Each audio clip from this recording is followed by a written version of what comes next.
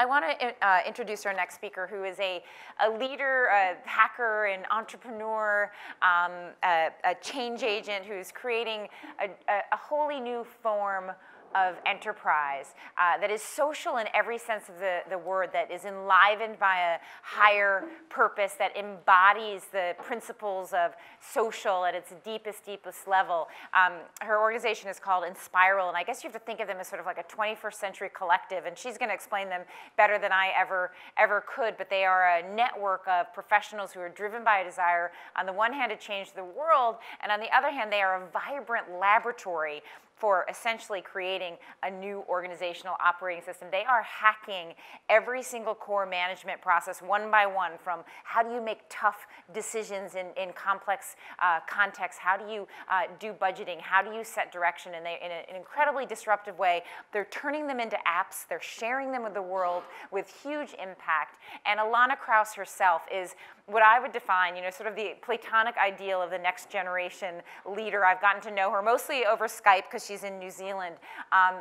But she's here in a very generous way to share what she's learned in the field when it comes to inventing a new cultural technology, and also really important meta lessons when it comes to how do you develop, launch, and cultivate successful management experiments. So Alanna Krause, come on up.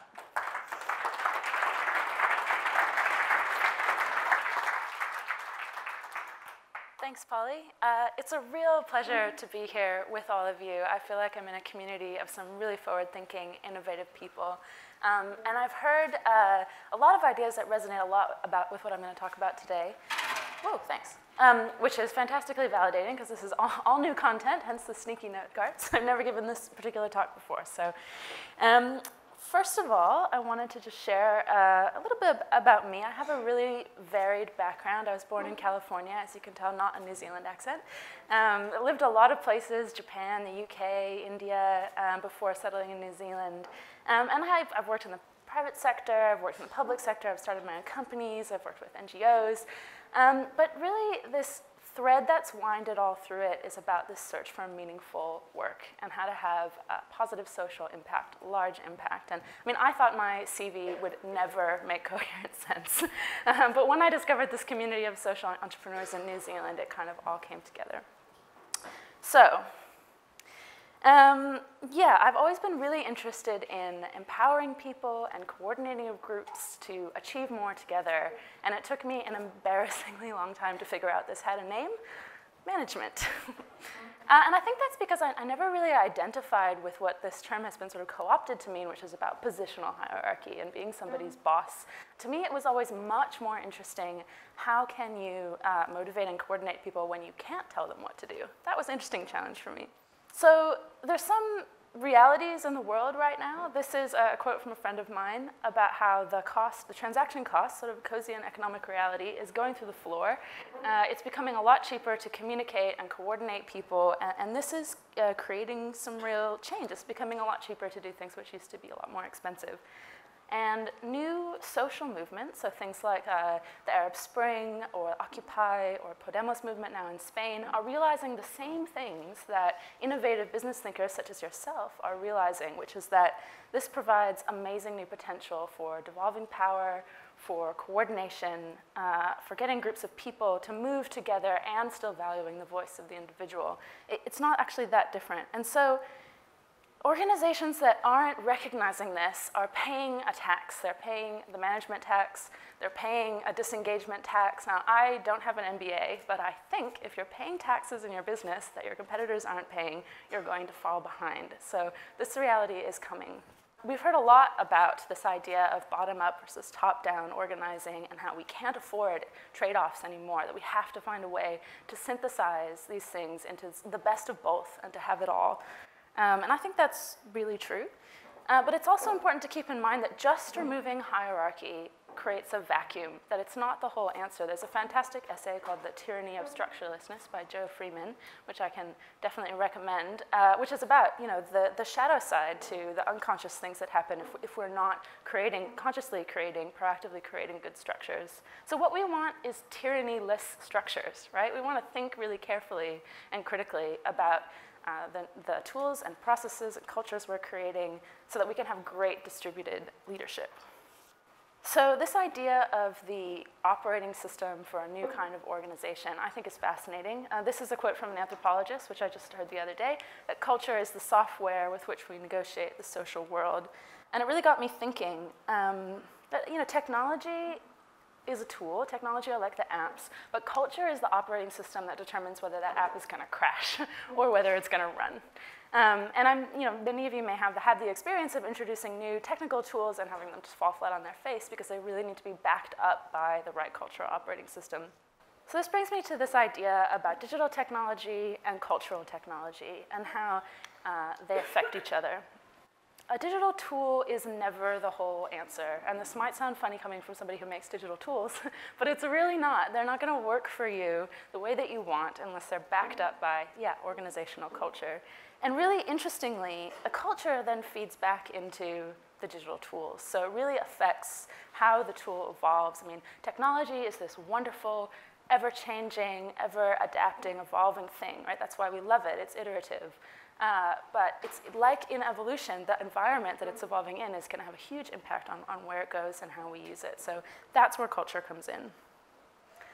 Which brings me to Enspiral. So this is the community that I'm a part of. It's a network of social entrepreneurs and social enterprises based in New Zealand, really brought together on this theme about more people working on stuff that matters. Yeah, I think it has a pretty unique structure and a unique culture that's allowed us to make some new kinds of innovations, which I'm going to tell you about today. And I think Enspiral it's like a hack of business itself. It's like, let's take these really powerful tools that we call business and use them to try to make the world a better place. It doesn't mean that we don't care about making money, but it's about revenue streams in service of positive social impact, and that's sort of the heart of social enterprise. So this is some of us, some of Enspiral. So yeah, we are a group of now 180 people, which is, yeah, somewhat big and somewhat tiny, depending on your frame of reference. We have a lot of interesting, what I call cultural technology. So I want to dig into a little bit about what I mean by that term. Culture can be a little bit nebulous.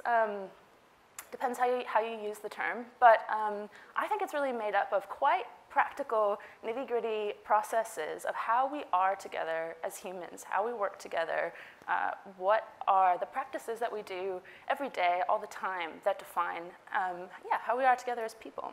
This is a picture of us at our last retreat. Enspiral retreats happen every 6 months. We go away together. They're not required. They're optional, but most people love them. There's no specific agenda. It's not about getting certain work done, but there's also no organized fun. It's not about that either. It's just space. Somebody said earlier that innovation comes from giving people just space and time, and so this is really what that's about. People use this time to do work together, to talk about ideas, or to have those deeper conversations about how their work connects to their deeper passions or political ideologies or whatever they want, and they use this time to go out for walks in the woods and play sports together. It's really like, it's not about work, but it's the most important work that we do. Another example of cultural technology that I see a lot around the Enspiral community is check-ins.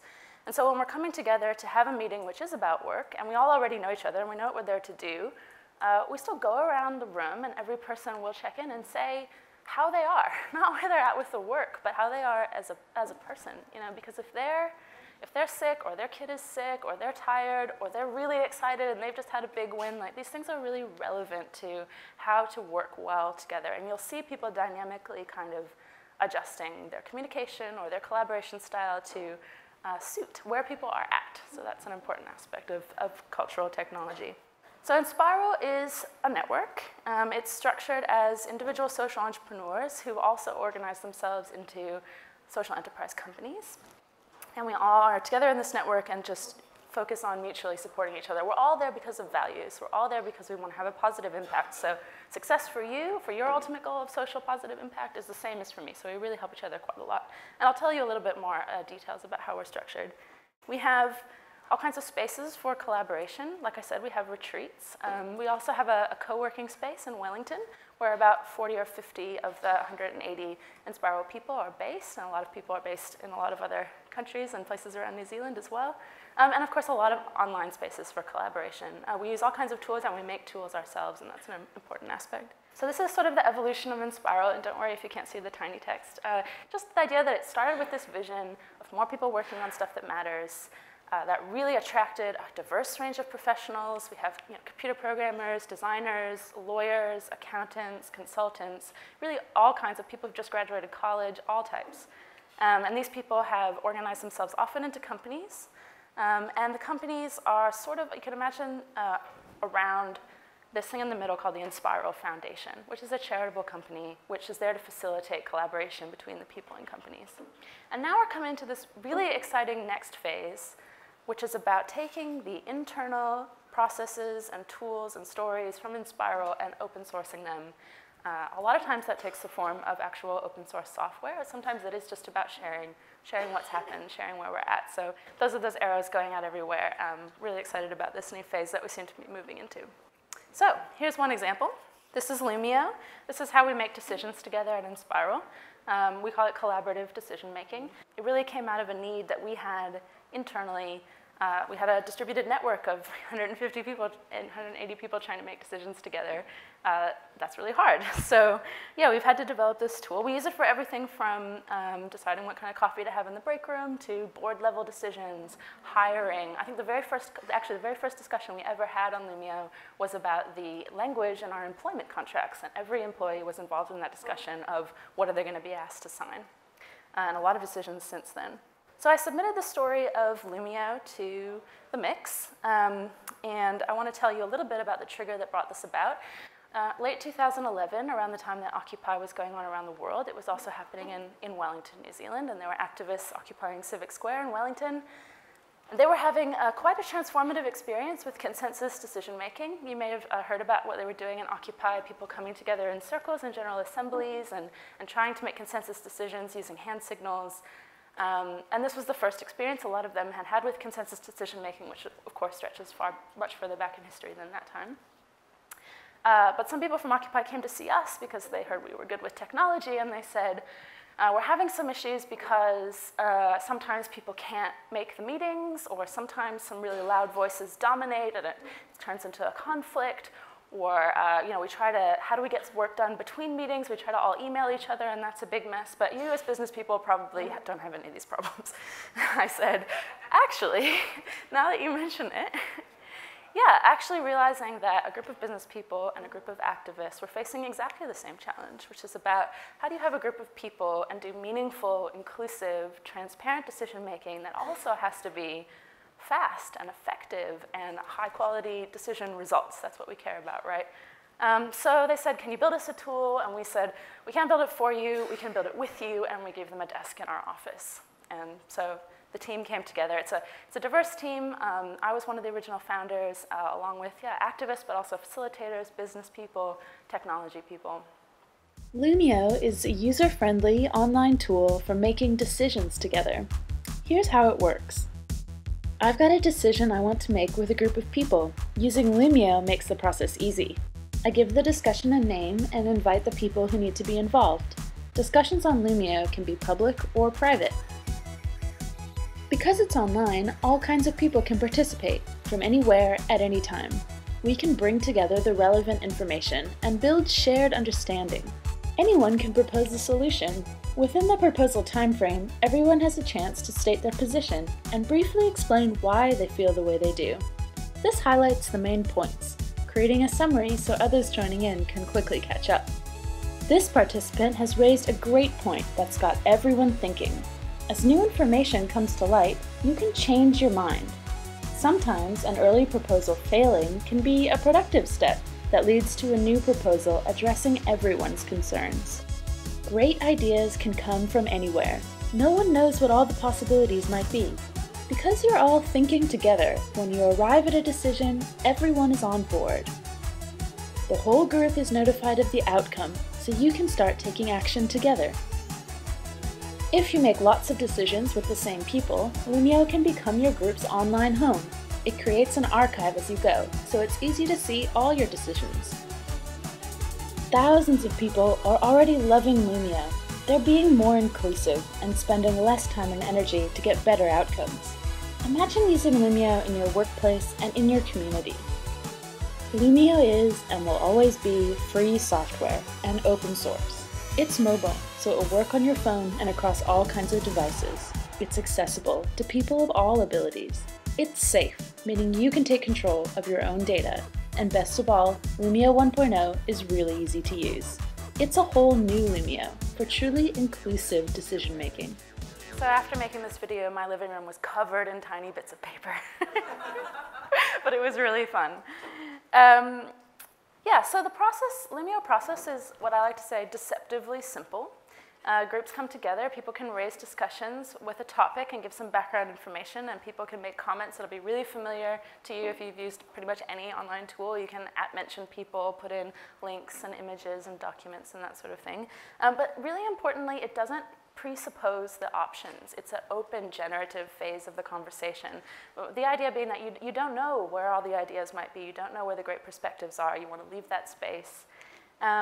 So there's no time limit for the initial part, but then the next step, hopefully, just like in a really good in-person meeting, and out of the conversation arise potential ideas or solutions, and people can raise proposals. And proposals have time limits, and they're quite clear. You have to know, if I'm agreeing to this, what am I agreeing to? People are invited to state their position. And they can interact. It's not a poll. It's not just yes or no, majority rules. It's not majority rules. It's more multidimensional. You've got yes, which means I agree, and no, which I call a constructive no, which means I think we can do better.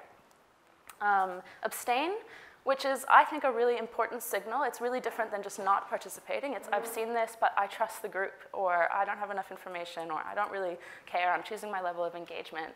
And then this option of block, which is really rarely used, but quite powerful just to know it's there, that any one voice can have the power to stand up and say, hey, I really don't think this is right. This contravenes everything that we're about, or this is going to really go against our ethics, or some really strong red flag. And this idea of not being majority rules, I think, is quite important. It doesn't flatten out the minority. If you're making a decision that 40% of your group disagrees with, I think you can do better. I think that by listening to each other's perspectives and gaining shared understanding can work towards solutions that work for everyone and address everyone's concerns. So when you give your position, you're invited to write a short kind of Twitter-length statement that it says why you feel the way you do. And you end up with a list of how everybody feels and why, and that's a really powerful thing because it's simple and it shows what's the crux of the issue. If we disagree, let's figure out why and start working on it. Oftentimes, if a first proposal does fail, the next one will be a new evolution, a new idea that nobody came in the room with because you've been listening to each other. If people have concerns, what you see in Lumio groups is people tend to swarm on, let's try to solve it, let's try to think of something better. And when you do reach shared understanding, everyone can be notified of the outcome. There's an outcome statement that you can put in there. And what you find, it's powerful because everybody's already on board. Everybody knows why this decision was made. They feel listened to. They feel like they own the outcome. And you may need to invest a little bit more time in the beginning, but then once you get there, the group is often ready to take action together. So unlike a sort of a social network where it's really open-ended conversation, Lumio is hyper-focused on let's come to a point and go do something together. So this is a point that I'll come back to, the idea that the culture created the tool. Like Lumio grew out of a real need that we had in our culture because it was participatory. We couldn't do things without asking everyone, so we had to figure out a way to do it. And then the tool then impacts the culture again. It provides us a space to do future innovation and to work in the way that we believe in. It attracts people who want to work in that way and makes it easier for them to do their daily work. So, virtuous cycle.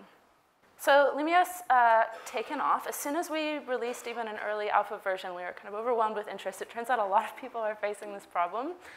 We've had, thousands of people around the world getting involved. Just wanted to give you some examples of exciting people around the world using Lumio. The Podemos movement in Spain, which I mentioned, which is now on top of the Spanish political polls, has picked up Lumio in a big way. Thousands of Spanish Podemos Lumio groups now.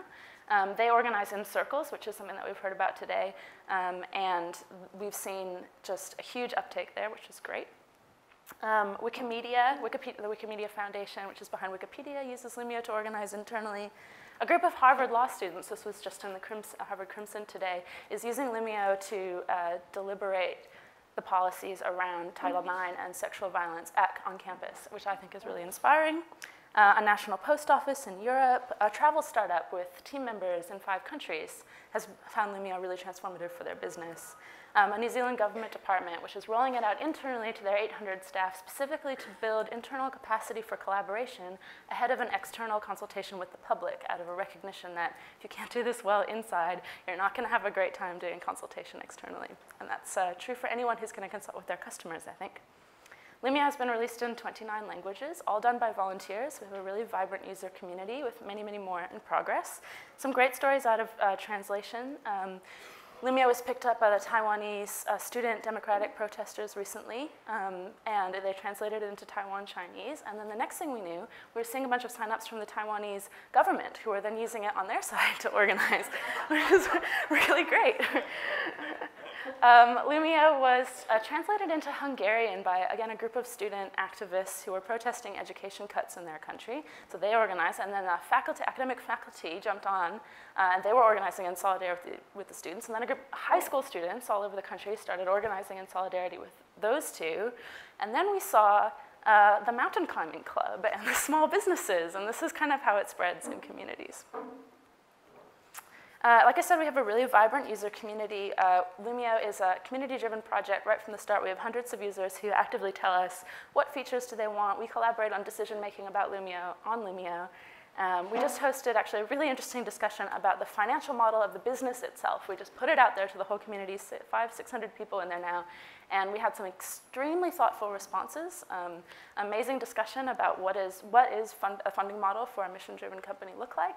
And there was a proposal raised, and the users all agreed, yes, please charge us for the tool. So I feel really good. I'm going to feel really good when we get the payment model up there, because the users are telling us this is what they want. They want this thing to be sustainable. So this brings me to my next example of innovation coming out of Enspiral. Another thing that I submitted to the mix about collaborative funding. So this again came out of an internal need at Enspiral, because we had to figure out a way to do the budget. The trigger for this was actually kind of interesting.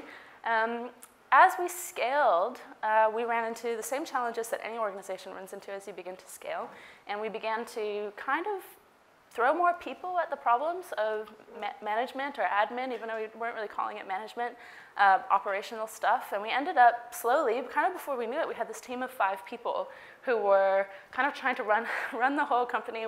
I was part of this team. We were really stressed out. We were drastically under-resourced, trying to kind of solve all the problems of the network. And I remember we were sitting around the table looking at each other going, this is not right for us. This centralization, this bureaucratic solution to this, this is not the way we do things at Enspiral. So we fired ourselves. It was really kind of a scary and exciting moment. We didn't know what the right answer was. We just knew that was the wrong answer. And we said, okay, we're not going to do this role anymore. Network, figure it out.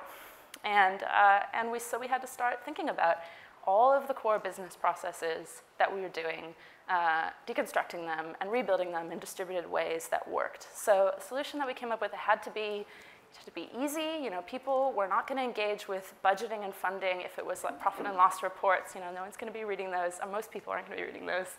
It had to be engaging, and it had to be effective. We needed to make good decisions about our budget. So we started coming up with solutions. So the way that the money flows at Enspiral, basically, all of the people and ventures make contributions to the Enspiral Foundation. These are voluntary contributions. Some of them come in the form of time or skill sharing. A lot of them are in the form of financial contributions.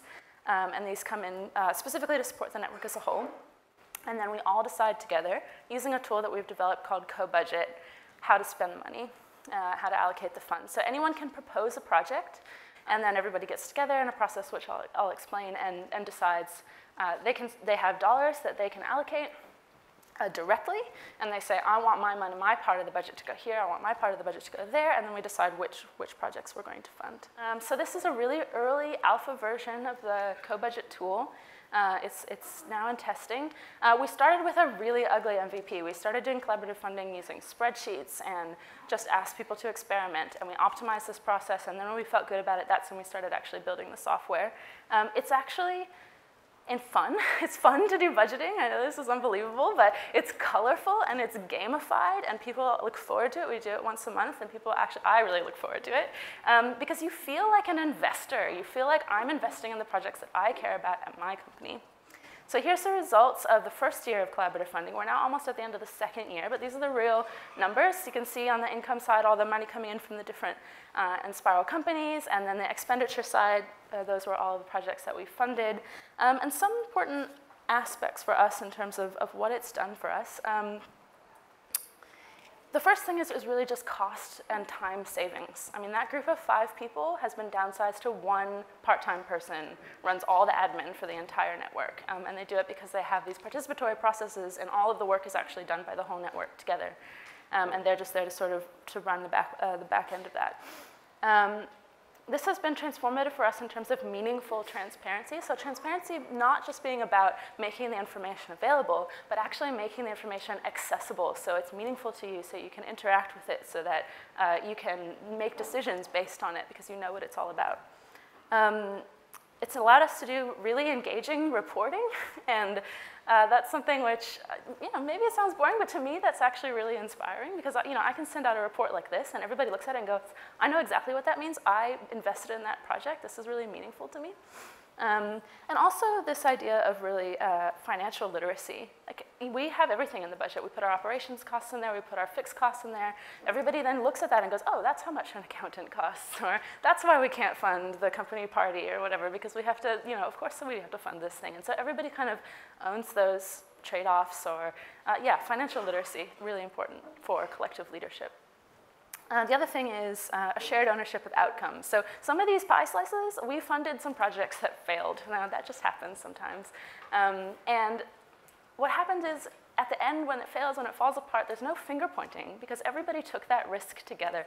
That's something that we all had a voice in, that we all decided to do, and sometimes project fails and that's okay. And when things succeed, we're able to all celebrate that together because we all actually feel like we're a part of it.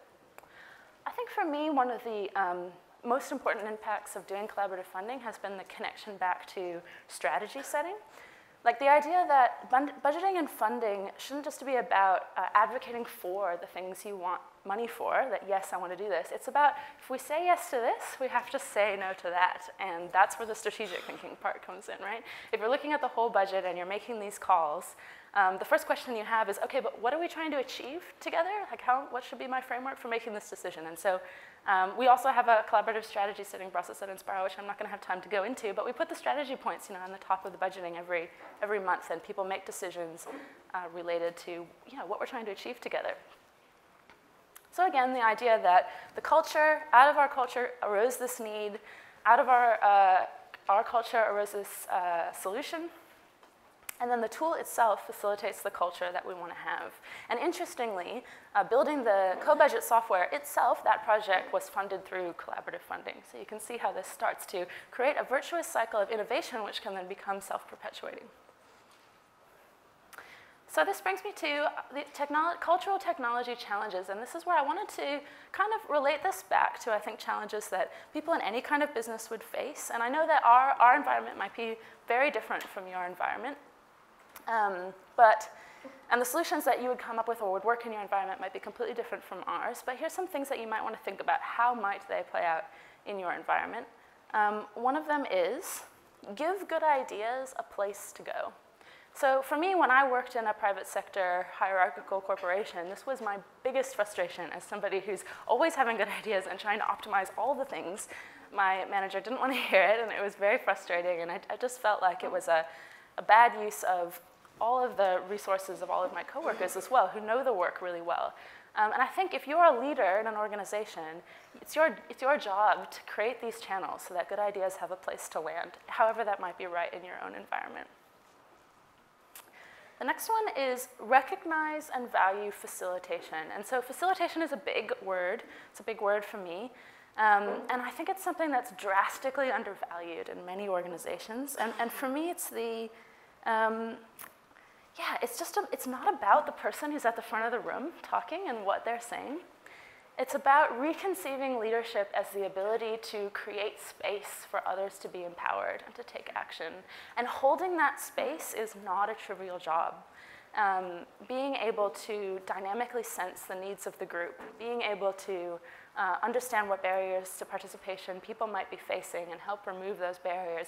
And also things which I think are very much under-recognized, like bring the snacks. Is the room ventilated? Is this meeting at the right time of day? Did we send out a reminder? Stuff that's called admin is oftentimes, for me, the most important leadership work that goes on in a company. So taking these things seriously. And the last one is kind of related, asking this question, who's not in the room? What voices are missing from this conversation, and why might that be? And this is kind of getting at the heart of the real value of diversity. All kinds of diversity. Of course, the things that we usually talk about with age or background or gender, but also things like just people's situations. You know, do they live further away from the office? You know, do they have small children? Are they an introvert or an extrovert? And recognizing that diversity plays out in all these ways, but that's where the power and the richness of the group really lies. And if you can bring out all of those voices and weave them into the collective process, it's going to be amazing. You know, this idea of groupthink. You know, it's really easy to egg each other on, all going in the wrong direction. But valuing minority voices or understanding which voices aren't being represented is really the antidote to that. You know, we might think that our organization is quite radical, but I actually don't think it is. I think all of the digital technology and cultural technology that I've touched on is about this stuff, and this is stuff that I think all business people care about, all leaders care about. The idea that the individual and the collective should not be a trade-off, that we really need to get the best from individuals and the best from the group. We need both.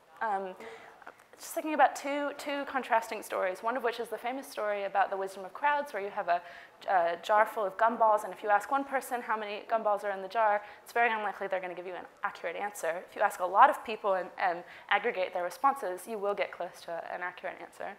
But contrasting that to Horton hears a who, you know, that idea that sometimes that singular voice that sounds crazy or maybe is distracting or inconvenient, it can be the key, can be that piece of information that you absolutely need right now to stop you going in the wrong direction or add a lot of value to your group. So let's have both. Let's have both the wisdom of the crowd and the valuing of individual minority voices.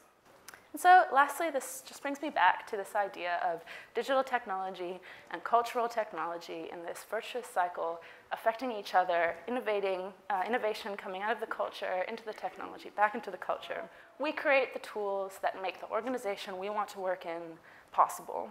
And that comes from who we are as people and how we work together.